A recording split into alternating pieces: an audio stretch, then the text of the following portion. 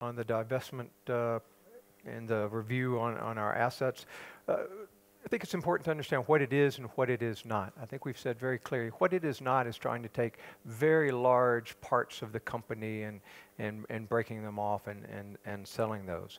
We have gone through a very rigorous process of dividing up the company into about 100 selected assets and evaluating if each of those 100 assets is actually returning the kind of return on investment on the capital that we would prefer to see.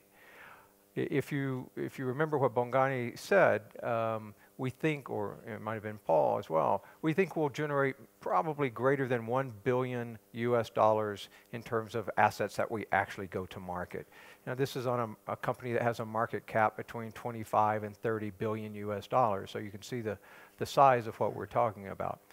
What comes out of the process is, of course, some assets that you decide you're going to go to market, but in addition, assets where you see opportunities to improve their profitability and raise their return. So you get benefits in those that you retain, and you get benefits in terms of return on capital if you are able to sell an asset that doesn't meet your internal target.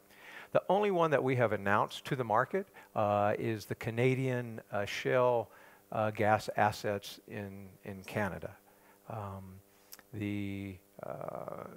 We've been clear that we've started the process. We're engaging a financial advisor, but we can't tell you ahead of time, and we can't go for obvious reasons and predict where it will be in terms of geography, which assets it will be.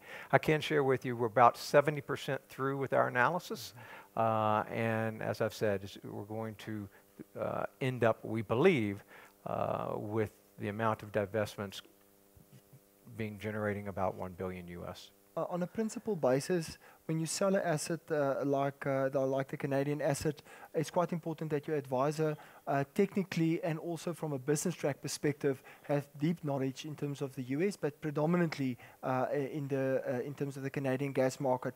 So I'm not at liberty and will not reveal the name of the advisor yet. We are really at the start of the process. But as I've said, once we make more progress in terms of the deal, we'll ultimately these advisors' names are published. I think they also want it, but where we are now is, so we will not disclose yet, but we have appointed a very strong in-country advisor, and we're quite comfortable with the feedback that we've received thus far in terms of the process.